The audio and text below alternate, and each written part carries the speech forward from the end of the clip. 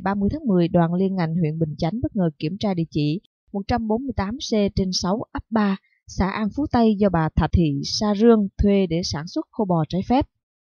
Đoàn kiểm tra ghi nhận nơi đây là khu đất chật chội, đầy rác rến, nước đọng. Bên trong khu vực sản xuất, nồi nhôm thau nhựa dơ giấy để đầy trên nền đất.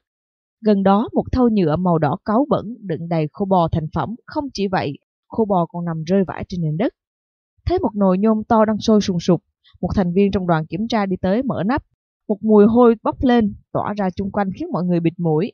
Sau khi xem kỹ, nhân viên ghi nhận thứ đang được luộc trong nồi nhôm là phổi heo. Tìm xung quanh lại thấy một thau đựng đầy phổi heo chưa luộc đang bốc mùi thum thủm, đầy ruồi nhặn, bu bám. Bà Rương cho biết những phổi heo này mua ở các chợ không có giấy chứng nhận kiểm dịch. Điều đáng quan tâm là đoàn kiểm tra thu được nhiều chai nhựa đựng một loại nước đen, thơm mùi thịt bò. Cạnh đó là một bao nhỏ in tiếng nước ngoài, bên trong đựng một thứ bột màu trắng.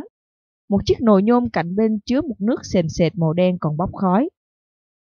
Cách chế biến khô bò được bà Rương mô tả: pha màu hương bò với chất bảo quản đựng trong bao nhỏ rồi nấu lên.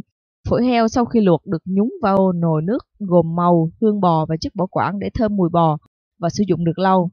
Màu, hương bò và chất bảo quản tôi mua lại của người quen nên không có giấy tờ chứng từ. Khô bò thành phẩm tôi mới bỏ mối cho mấy người bán gỏi đu đủ và tiểu thương trong chợ với giá khoảng 30.000 đồng một ký, bà Rương nói. Tại thời điểm kiểm tra, đoàn ghi nhận tổng cộng 49 kg khô bò thành phẩm, 31 kg phổi heo đang luộc và 27 kg phổi heo tươi.